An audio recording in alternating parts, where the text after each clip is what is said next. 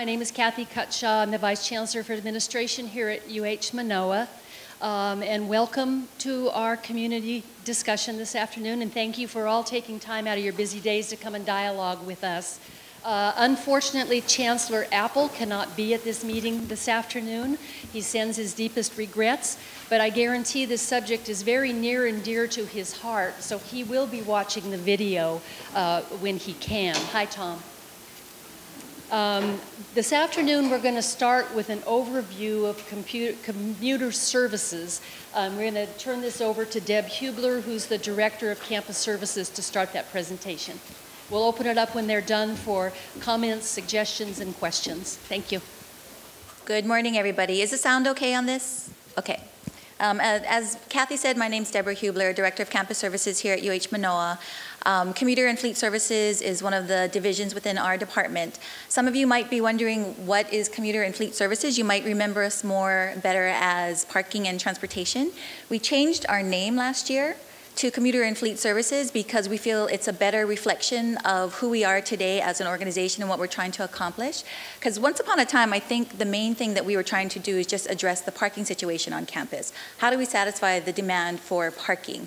But as time has gone by, we realize there's really a lot more ways that people get to campus besides just driving, right? People drive, but they also bike, walk, carpool, and they take the bus to come to work. So we decided we needed to focus more on the overall needs of our campus community as far as commuters are concerned. So we feel that Commuter and Fleet Services just depicts more what it is that we're trying to do with our day-to-day operations.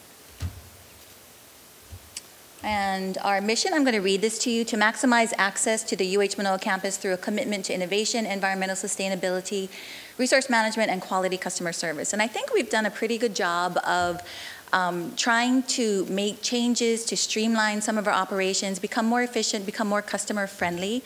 And to talk a little bit more about that, I am going to invite up Raymond Shito. He is our manager of Commuter and Fleet Services, and he'll talk a little bit about some of the things that we've done over the last few years.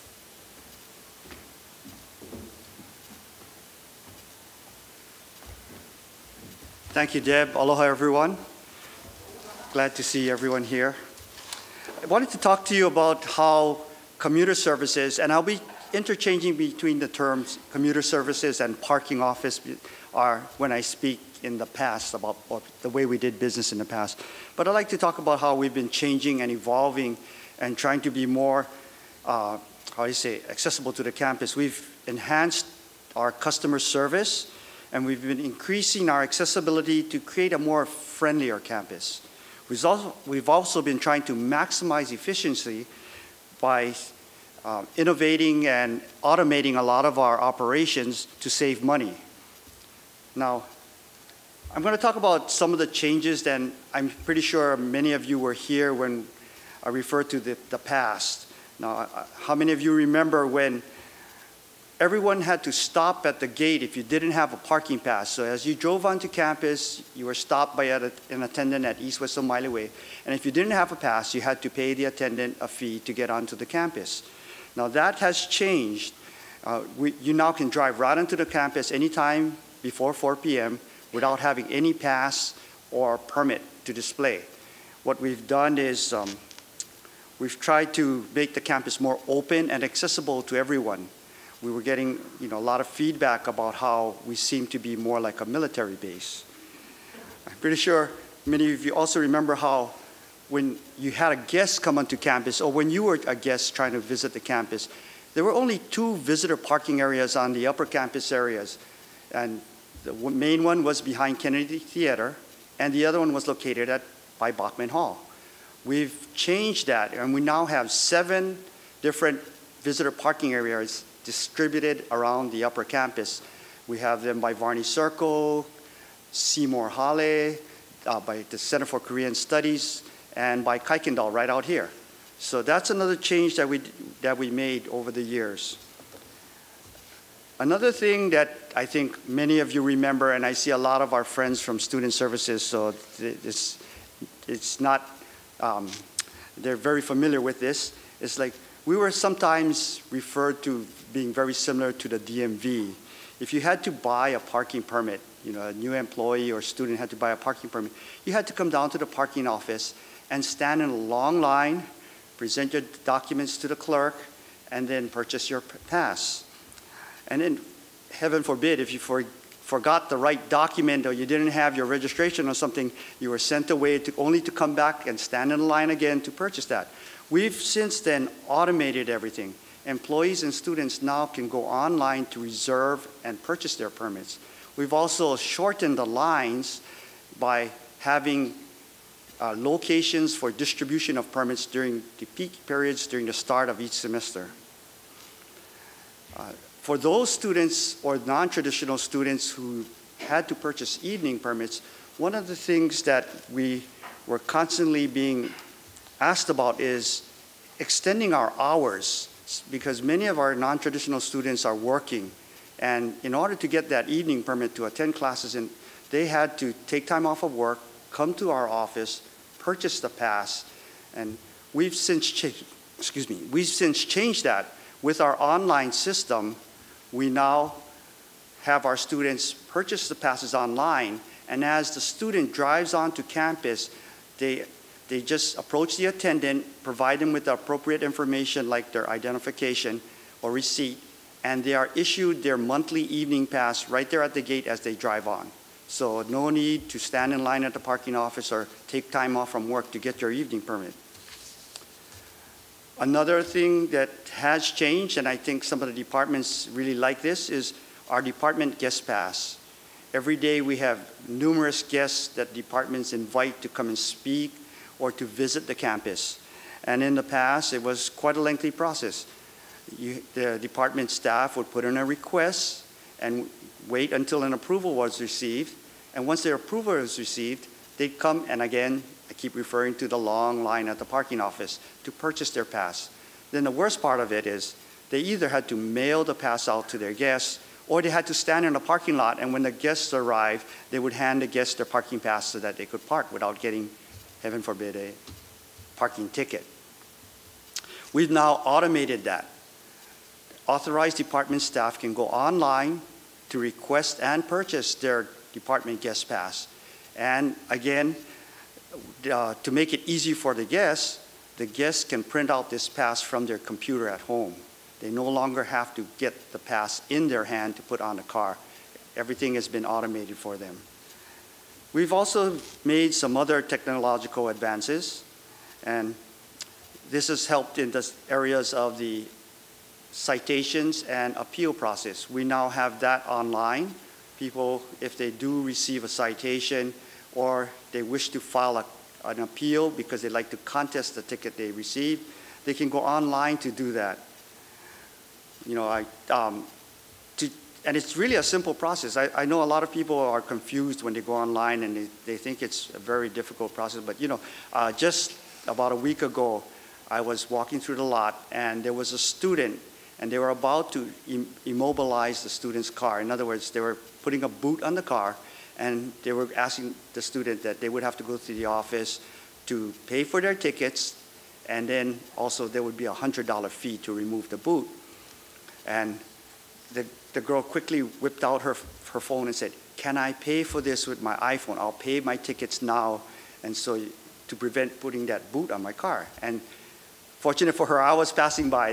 The guards all looked at me, and so I could, you know, let her do that. And it was as simple as that. She went online, paid for her tickets, and let her go. So it's not very difficult to use these online things that I'm talking about.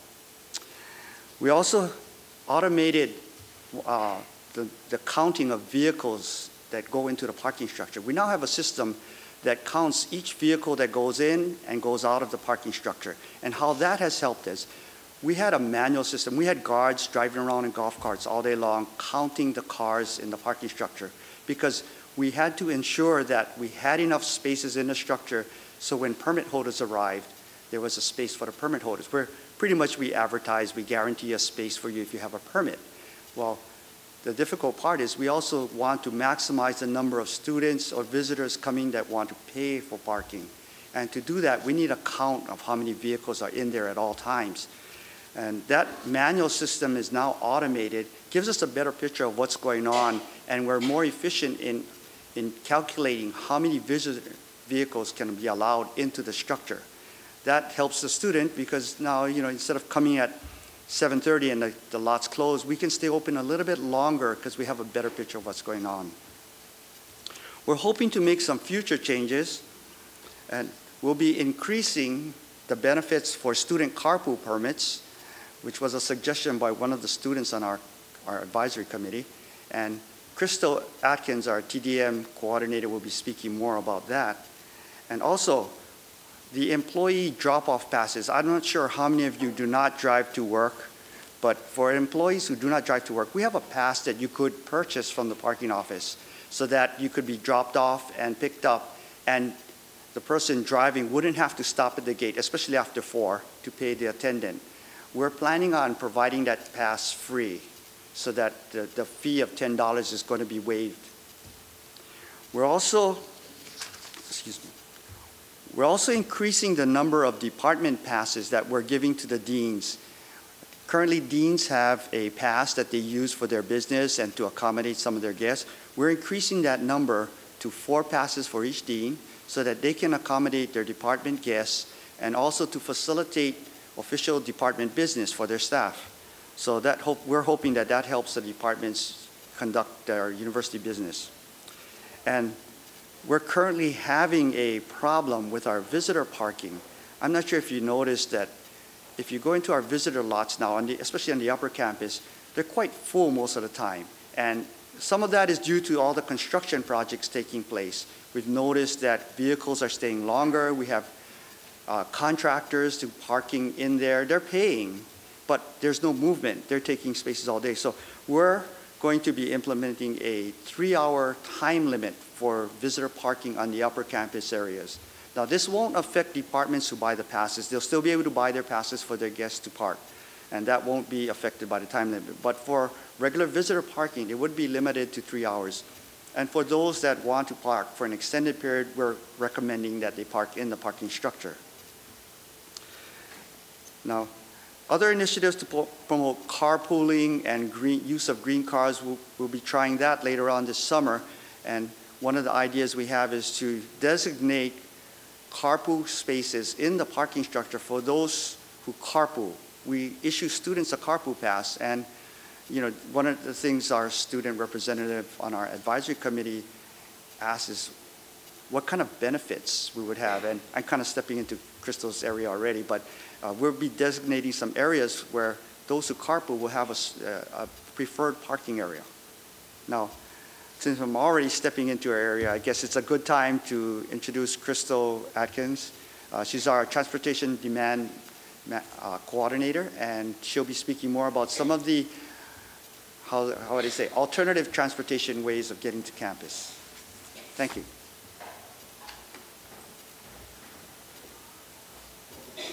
Thank you, Ray. My job as the TDM coordinator is to promote other ways to get to campus other than bringing your car and parking it here.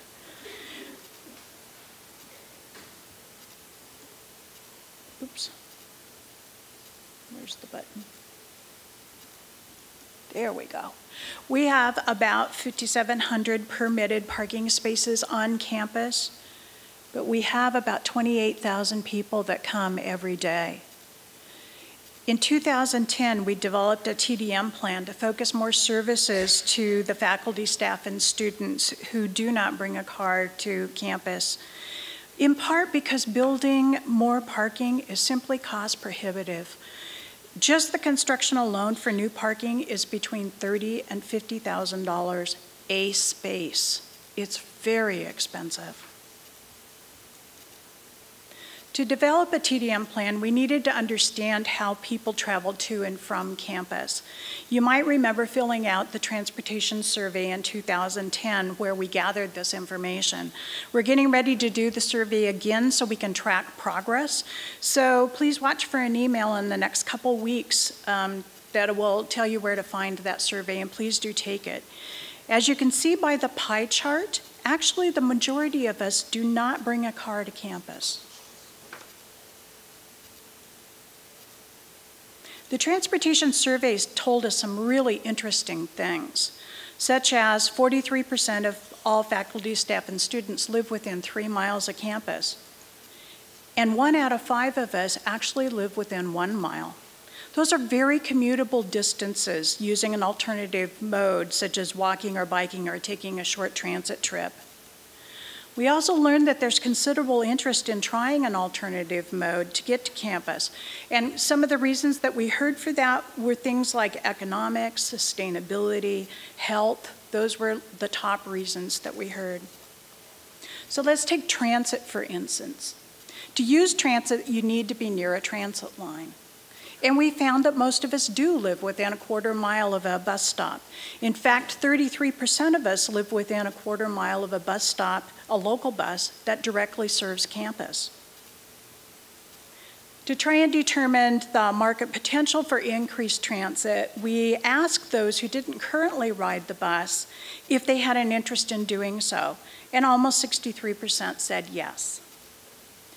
Research tells us that about 1/3 of the people who express an interest in changing to using transit will actually begin using transit. I mean, habit changes are difficult for us all. So when we did the calculations, we estimate that we can reasonably increase transit ridership by another 3,700 people, 3,700 folks.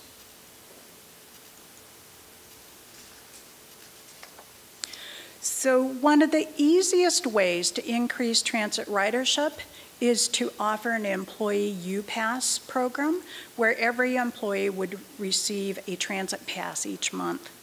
We'd really like to do an employee U-Pass program because we saw a tremendous increase in transit ridership when the student U-Pass program was initiated. And in fact, we have a tentative agreement with the city to do the program. All we need is the funding to initiate it. We work really closely with the city and their bus operator, Oahu Transit Services, to improve service to campus. For example, the Route 13 began coming onto campus this last semester. Not only can students hop on the bus, say at Scheidler, and ride to Gateway House, they can hop on the 13 and go down to Waikiki to the beach. Ridership on the 13 has increased enough that the city is planning to add more buses to the route. So the 13 will soon be coming every 15 minutes. We have a really good working relationship with the city and OTS, and we all have a common interest of trying to increase ridership to and from campus. When people live close to campus, walking and biking become a very viable transportation mode for them. We looked at the willingness for people to think about walking or biking. We found some interest in walking from those that don't currently walk. We found more interest in those who don't currently bike in wanting to bike to campus. We also heard loud and clear that pedestrian and bicycle facilities both on and to campus need some improvements. Obviously, the university has more control over its own facilities. We have been replacing the old, less secure bike racks with modern U-racks. Plus, we have great partners in our campus planning division, so there are better bike and pedestrian facilities included in the various master plan documents, and the Vice Chancellor's office with the Move with Aloha campaign. We all work together along with the Hawaii Bicycling League and Cycle Manoa to advocate for the new bike lanes on Waialae that will be installed this fall when they repave Waialae Avenue. Carpooling is an area where we really need to put a little more effort. As Ray mentioned, we're making some changes to the Carpool Pass program for students. During non-peak hours, those with a valid Carpool Pass can park in the parking structure or on upper campus. And after 1 p.m., those with a valid Carpool Pass will not have to pay if they arrive without their carpool partner. You probably don't realize it, but the university has had a carpool ride matching system for a very long time. It is frankly not a very good system, and no one uses it. So we are looking at purchasing a modern social media-based rideshare system that has proven very popular and successful at other universities.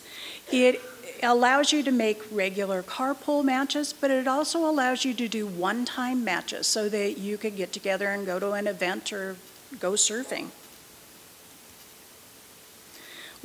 As Ray mentioned, we're also looking at designating some preferential parking spaces in the zoned lots and in the parking structure for carpools and green vehicles. So speaking of green vehicles, the electric vehicles with the license plate park for free in the parking structure. We have 2 dual charging stations in the structure, and I've been told that they are the most heavily used stations on the island. We are talking with a couple other companies to see if we can get some more charging stations installed. Enterprise Car Share is the new name for the WeCar. Having a car share vehicle on campus and available at really reasonable rates makes it either easier to commit to using an alternative transportation mode on a regular basis. You have access to a car when you need one, but not the expenses or the hassle of having to bring your car and park it here. Our Enterprise Car Share program is the largest in the state, and we have been growing enough that we are getting a 4th vehicle on campus in the next couple weeks. The Rainbow Shuttle provides almost 250,000 rides a year. It provides critical ADA access on campus, and it's a secure ride at night after dark. We've been beginning to look at the shuttle service as just more than a people mover around campus. We've made some changes so it is a good people mover on campus. We've made the routes kind of shorter and they're more frequent. You'll see more buses coming to the stops on campus. And we added the Campus Express that just circulates quickly around campus. But we also realized that the shuttle can help bridge that gap between where the transit service ends and getting up to campus.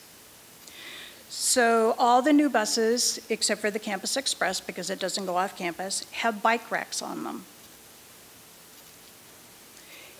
And we began the Waialae route because we found in the survey that there's a gap between the transit service in Palolo Valley, Kaimuki, and Kahala, and here. Because that Waialae route is really compensating for a gap in transit service, we're going to run that route year-round. So, you know, the Rainbow Shuttle is actually a pretty awesome service if you think about it. But there's one really frustrating thing about the shuttle right now. You never know when the shuttle is coming unless you see it coming at you on the street. But that's no more. I am so happy to tell you that we have purchased a GPS tracking system. Our contractor worked over spring break to get it installed, and now you will be able to see where the bus is coming on your computer or on your smartphone. And if this link works, I'm going to show it to you. All right. So you can see there's the various colors or the different lines. You can see that that bus just moved. Let's look at the Campus Express. And it shows you the route. It shows you where it's at right now. It is arriving at Holmes Hall. It gives you an estimate of when it's going to be to your stop. And don't think we have quite all the lines on here yet, but we have the majority of them, and within the week that we will. So please watch for an email coming out next week that will give you a link to download one of the free phone apps. We're getting to download these apps even before they get to the App Store.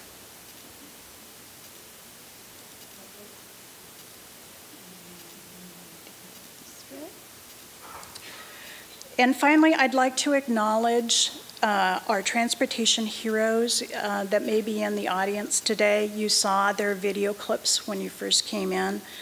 These are people that are using alternative modes on a regular basis, and they volunteered to share their experience and their tips on how to get started. We're very grateful to them. Their videos are very inspiring, so I would encourage you to go and see them on our website if you haven't seen them thus far. So now I am going to turn it back to Deb.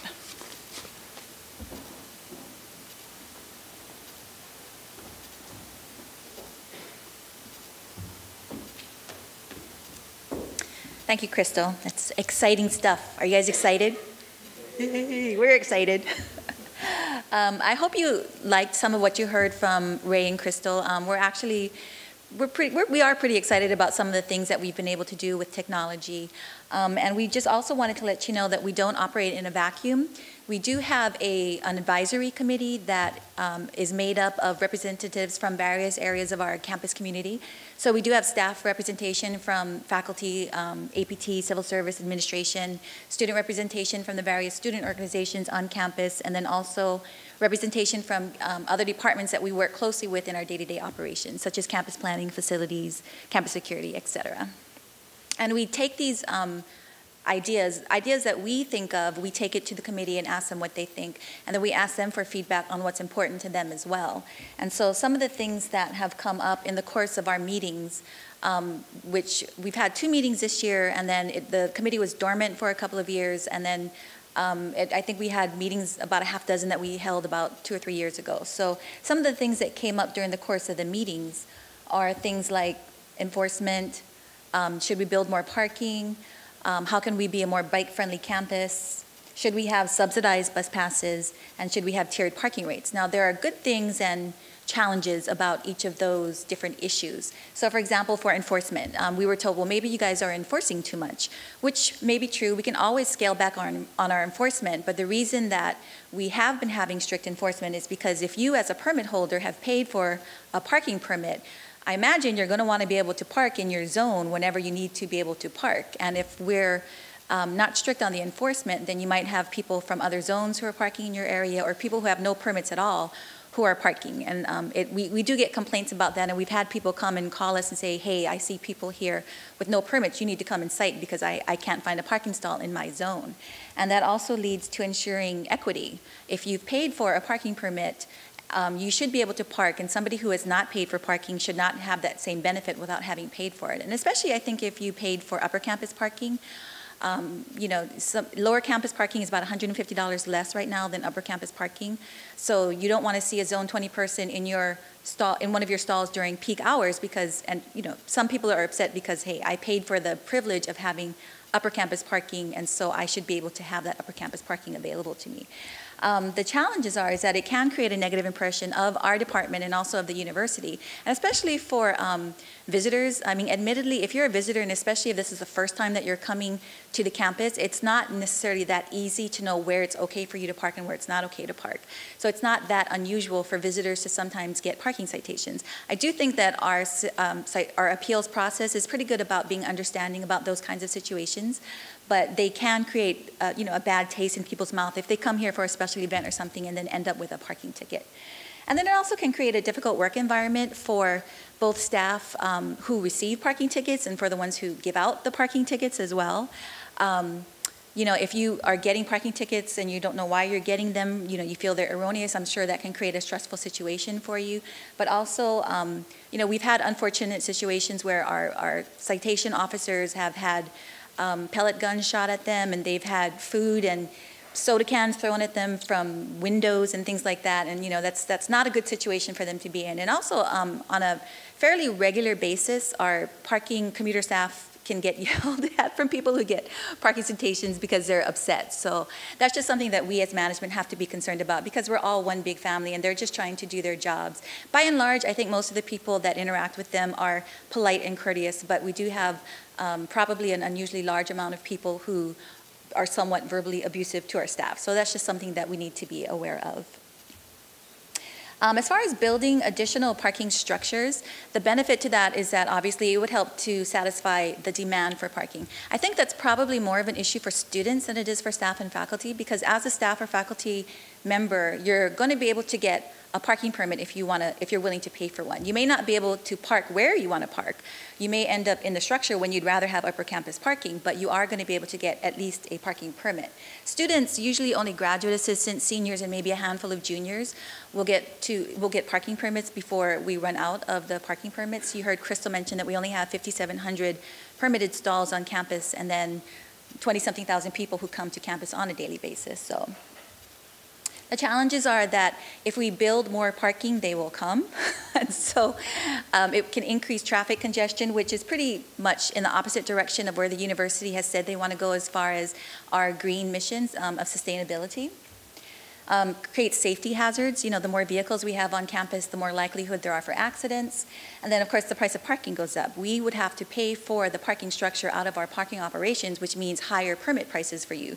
And honestly, you do not want to know how much more you would have to pay for parking if we decided to move forward with building additional structures. We do want to be a more bike-friendly campus. You know, again, it's green-friendly. It goes towards our sustainability mission. It's a low-cost alternative for commuters.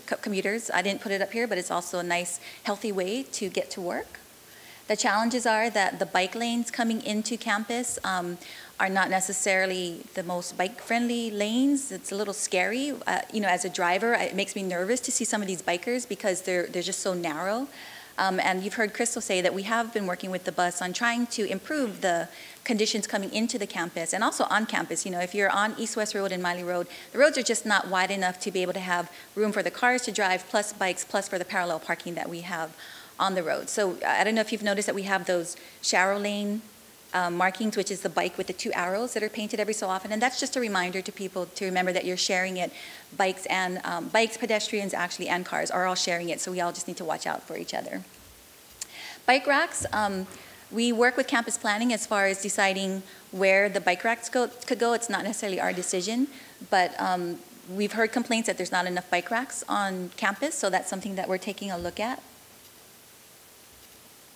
And then just, again, monitoring bicycle behavior. I think, again, by and large, most bicyclists are pretty safe in the way they comport themselves, but there are some daredevils every once in a while. You know, sometimes they don't get off in the no-ride places. It can be dangerous for pedestrians as well as vehicles and bicyclists. So that's just something that we have to think about as we encourage more bicyclists to come to campus. The subsidized bus passes, you know, we talked about, there's a U-Pass that's available for students. We've talked about having something like that similar available for our staff and faculty. Again, it goes towards our sustainability mission. It's a low or no cost alternative for commuters depending on how that program might be structured. The challenges for that is that who's going to pay for it? Again, if it's something that's part of our program, the cost that's going to go to the bus per head would have to come out of the revenues that come from the parking permits and the citations and things like that. So I think some people are fine with that, and they're like, if we can get more people to not drive and not bring cars to work, that's a benefit. And so they're willing to pay for a little bit more for their parking permit for that. Some people are vehemently opposed to the idea of their parking revenues helping to pay for somebody else to ride the bus if they're not planning on using the bus themselves. And then the capacity of the bus, just making sure that if we do have more bus riders, if we were able to implement this program, that they'd be able to absorb any additional bus riders to campus should that program move forward. And then I'm totally guilty. People love their cars. People are very attached to their cars. So even if they had a free bus pass that was provided to them and they could come to work for free, there are still people that are going to choose to drive. So that's just a fact of life that we have to deal with. Tiered parking rates is something else that has been proposed. We already have one set of tiers based on location. I mentioned that upper campus costs more than lower campus because it's considered premium parking. Other tiers that have been suggested is different rates for students, and then making a tier based on salary as a percentage of your salary. So there are issues on both sides of the coin for that as well. The students, you heard me mention that not all students are eligible for parking in the first place. So that's one restriction that the students have. And also, they only have lower campus parking, and they're usually not on campus as much as staff and faculty are. Most of us are here at least 40 hours, if not more, every day, 5 days a week at least. Students usually are here maybe only in the mornings, or they might be here only on Monday, Wednesday, Fridays, depending on when their classes are. So is it fair that they're paying the same rate as a staff and faculty member who's using the stall all the time? on the other side of the coin, they are using a stall, so maybe they should be paying the same rate. As far as the staff is concerned, again, everybody is working 40 hours a week, we're assuming most of the time, and if not more, and so should they be paying different rates based on their salary? That's a good question. We're not some nameless parking company like downtown where it doesn't matter who you are, everybody pays the same rate. We are a family, we consider ourselves our ohana, so should we consider saying if you make a little bit less on the pay scale that you should be paying less for parking than somebody who might be making 6 figures or more? So that's something that's been suggested to us. And then as far as our fiscal picture, just the reality of it is that we do not get any external funding outside of what we bring in ourselves. We don't get any funding from the legislature or from the university. So we have to be able to sustain our operations on what we bring in. Some of the major expenses, you've heard us talking about the shuttles. Those are pretty costly. The special events, traffic control, repair and maintenance, that's a really big one because those are just big projects that cost a lot of money. We know offhand that we had a parking condition survey report done on our parking structures, and they need at least $16 million worth of repair and maintenance projects within the next 5 to 10 years. And our surface lots need an additional $5 million in repair and maintenance, paving, and things like that in the next 5 to 10 years. With our current rate structure, we cannot afford to make these kinds of repair and maintenance projects. So again, that's something else that we have to think of as we decide what direction we want to move in, because at some point it is going to become a health and safety consideration if we don't address these repairs right away. And some of these things that we talked about, people are suggesting to us, but there usually is a price attached to that. So this is kind of where we want to throw it out to you, our campus community, and ask you what's important to you. We are here to serve you, so we want to hear from you, like some of the things that you heard today. What sounds good to you? What don't you like? Do you have other ideas that you'd like to share with us, or any other comments that you have come here to share with us? We're open to questions here. We also have set up this email address, so if people are watching on the webcast, or if you're here but you're too shy to speak in the microphone, you're welcome to email us with any comments or suggestions about our parking and transportation issues as well. That concludes our presentation, and now we're going to open up the floor for questions.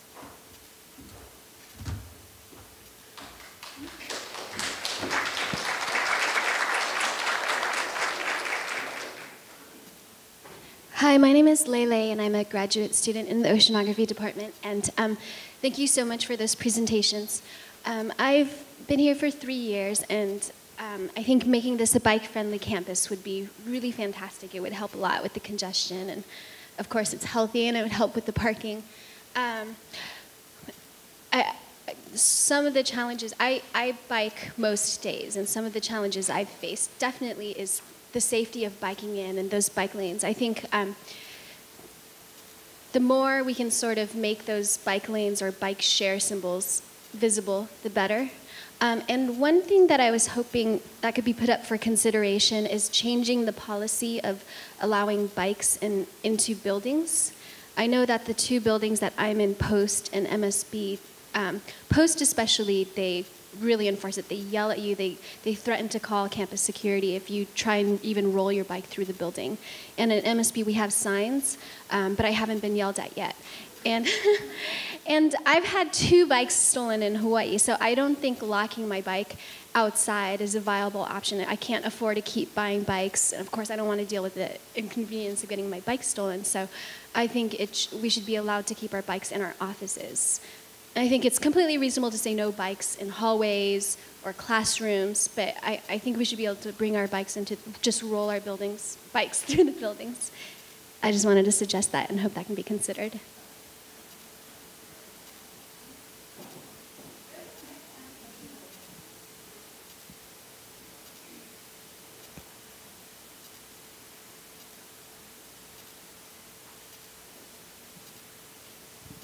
Thank you. Yes, we can consider that. We have, as I mentioned, on our committee, we have representation from facilities and from campus planning as well. So it's a good group to have that discussion in. So we'll bring that up at our next committee meeting. Yeah, thank you.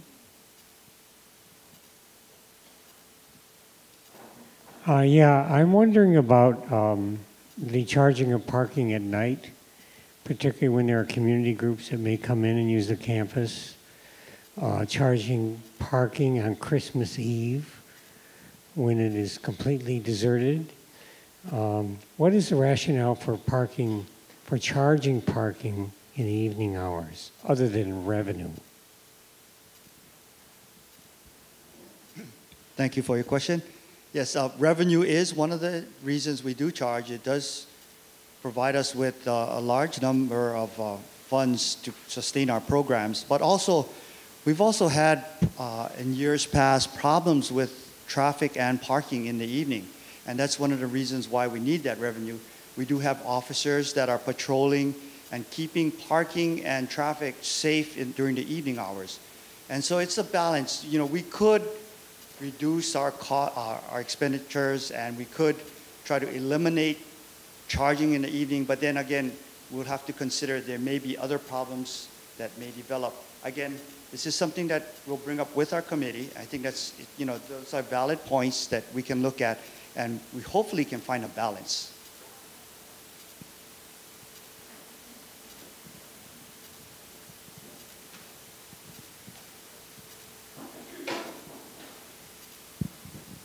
Thank you. My name is Morgan. I'm with Building and Grounds. You know, I saw the tiered parking, and you know, I've heard that said a couple of times coming to these meetings, and I know how far along you guys are with that. But I can just speak from perspective of someone who's lower on the pay scale.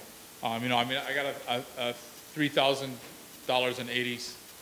3,080 a month is what I'm making. 120 of that is gone because I get furloughed once a month. And then I'm asked to pay for parking to come and work on campus, where, I mean, to me, it lends itself to morale.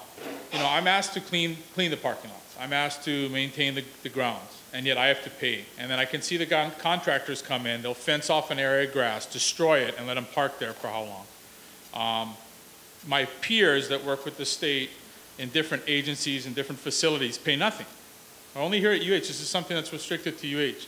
I was a county employee. I came from the county to the state. I've never had to pay for parking. We double parked at most county facilities. So I think it's like some of the lots are misused.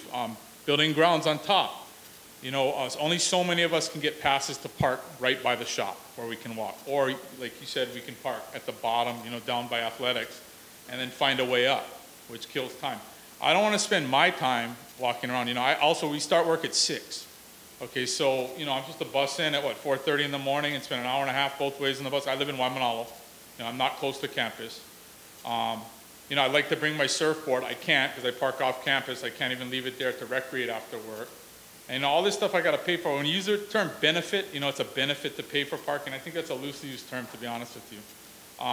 And like, this is a simple solution. I'm into simple solutions. So why not up top, where we have that lot? Like, and I know Enterprise gets 10 stalls up there too, where they're paying for stalls next to where we have to park, where we can't get stalls because there's not enough stalls for us. Why can't we just double park in there? All of our gang double park in there. And why are we having to pay for it anyway? That's what I just don't understand. If no one else in the state has to pay for it but UH employees, you know, it cuts into our profit margin. We all have families that we have to support.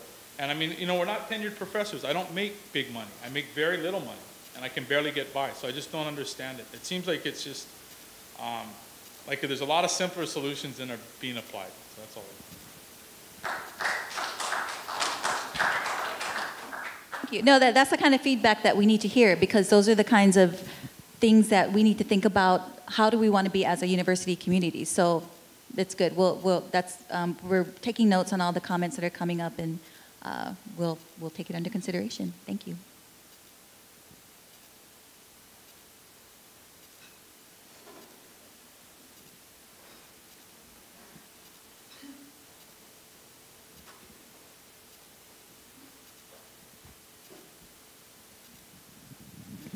Hi, my name is Pete, and I'm from the Educational Technology Department. I'm a doctoral student, and my interest is mobile devices as educational tools. I'm also the Apple campus rep, and I was extremely impressed by the app that you're rolling out. The question I have you included other things that would benefit the campus in that app, such as the location of eating facilities, libraries, other than just the routes? Because if you have, that would be a great thing to share with incoming faculty and incoming students.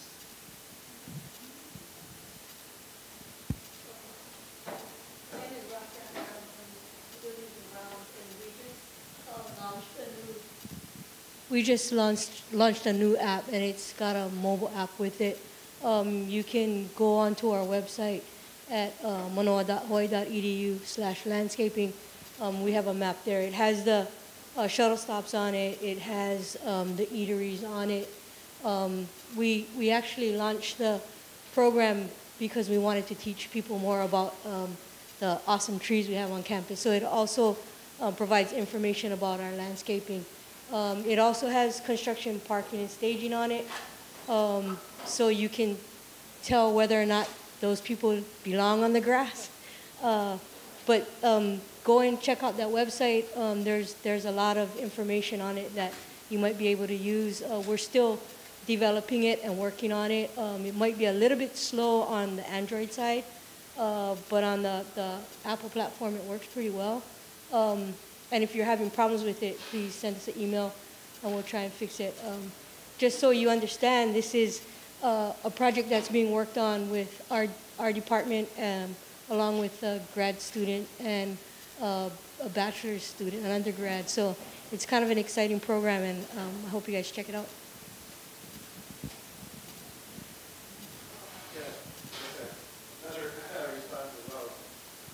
I work in the planning department, and work closely with the ERDL lab, who's also working on creating a lot of GIS layers. I'm capturing a lot of the similar information, and we are sharing information with landscape and with commuter services to integrate all this on a GIS platform, which can be then exported to Google Maps. And so we are working on that. We're collecting all the space data on campus, but also these macro layers. So we also hope to roll out a platform that will be useful for campus.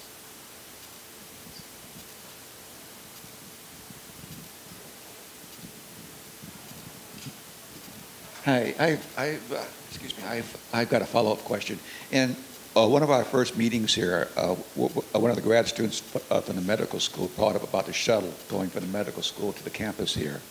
Has there been any feedback on that or anything done about that? You mean one going from Jabsum to up here? From the medical school downtown. Yeah, we've had some discussions on that. I think we haven't made any final decisions on that, though. Yeah, we've discussed it, actually not in that committee, but we've discussed it at a higher level we met with some of the Jabson people for parking because they're supposed to be building additional parking down there. So that's one of the issues that we're currently in discussions with. We haven't made any decisions on that yet, though.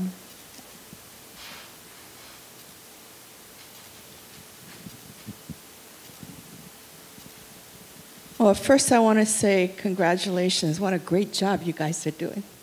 Thank you. I'm wowed, really wowed. I come from a very environmental family.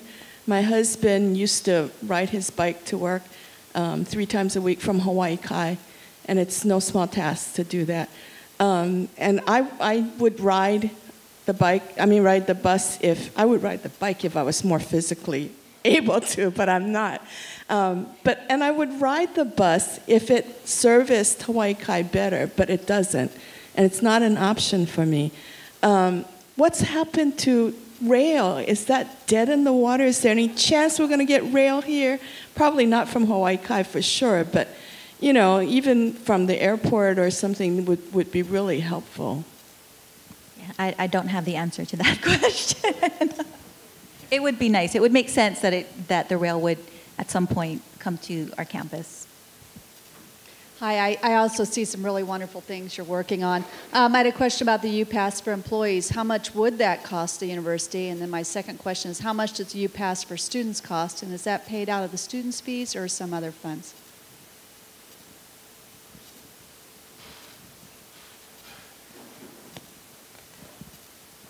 The student UPass is paid out of a mandatory student fee. It's really one of the best deals around. It is $30 per semester, and that's the equivalent of a $60 a month benefit. The cool thing with UPass is it's meant to be universal pass. You can use it any bus line, anytime, for the whole time it's valid. So kind of the discussions that we've had with the city on an employee UPass would be, we have been talking about fully subsidizing it, and I'll get to a reason here in a second. The cost would be $30 per person. Everybody would have to be covered by that. the concept is, you know, the bus is going to be doing the same kind of balancing act. They're going to be figuring not everybody's going to use it, but we're going to have this income come in, and they're going to do that kind of balancing act to figure out if it makes sense for them. The $30 a month rate that we would pay is half price. When we looked at something that would be, you know, maybe a little different, where we would ask people to pay, we don't have a mechanism like the student fee to force everyone to pay. So at that point, it becomes just as expensive for us to try and do one where people can opt in versus having everyone be covered with it and get the lower rate from the bus. Did that make sense? No, it's really not that bad. I think we figured it was like 450,000 a year. So, I mean, it's certainly a substantial amount, but it's not a horrendous amount.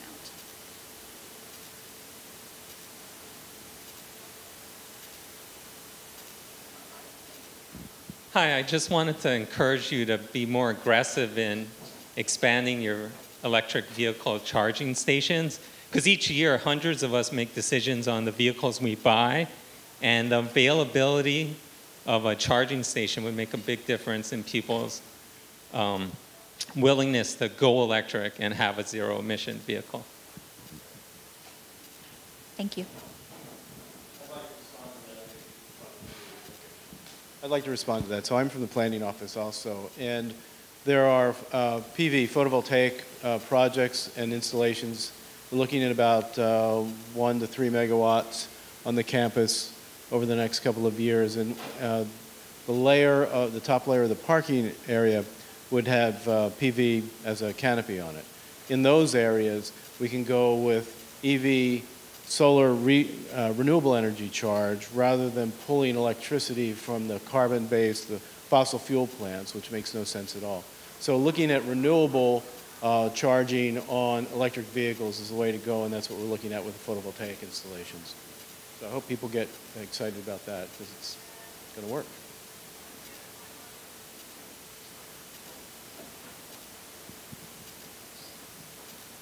I was wondering if there's been any collaboration with other campuses, system campuses, for example, a parking solution.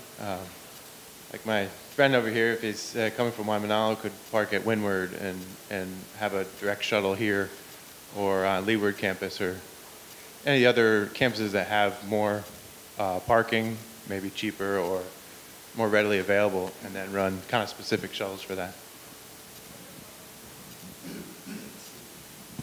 Well, we've had contact with other campuses that do not charge for parking, and they were very, how would I say, reluctant or very cautious about us extending any program that would allow our employees or students to park on their campus, because then they'd be faced with a parking problem. So it's not that they say don't come here, but they're very cautious at this point. So it's a touchy subject.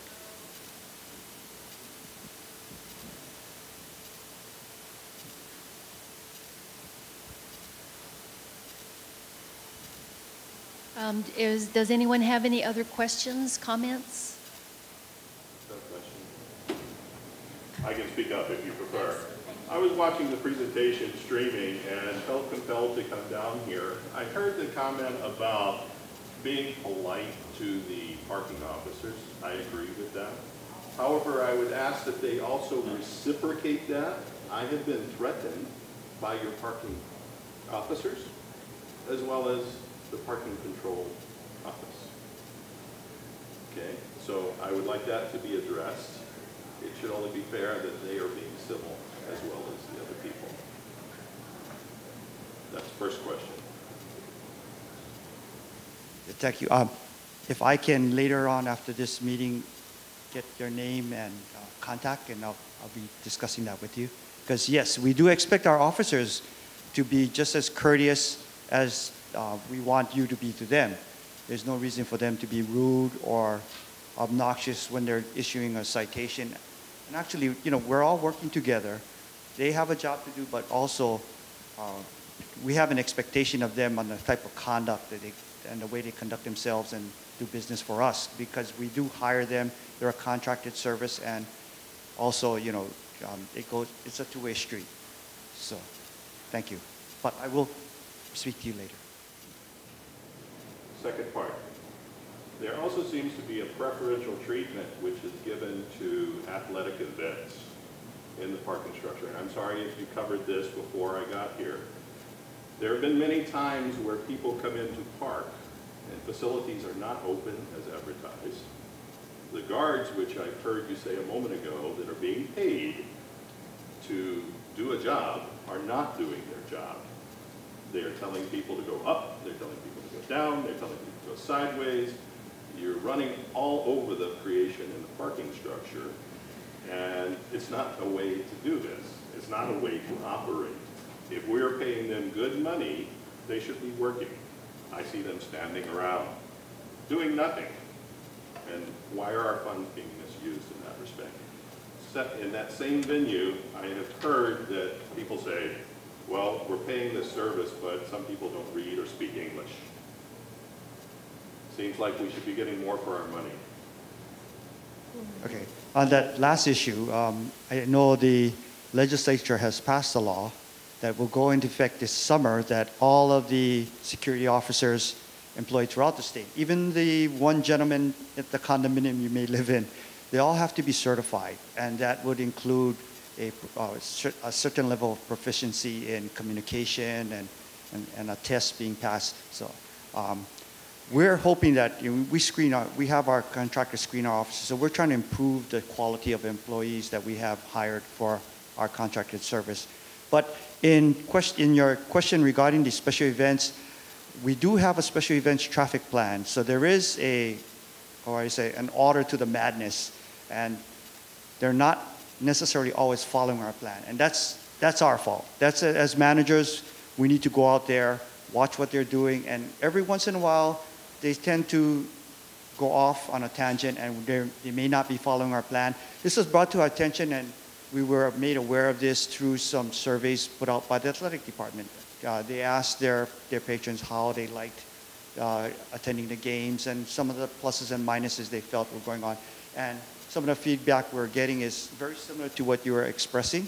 So we've already made some changes, and we are doing more changes and evaluating on what's going on during these events, so that it's not just for the sports fans, but it's for half of the structure when the athletic event starts are our employees and students. So we have to make sure that we can take care of them also.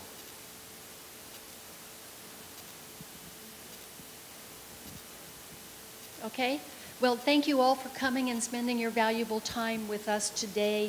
There is the email address up there. We continue to solicit input from you, and we will constantly be going back out to you with things as we roll out. I think part of what we don't do well as administration is communicate and market back to you what we actually have, and we're making a greater effort to try and do that. So thank you all.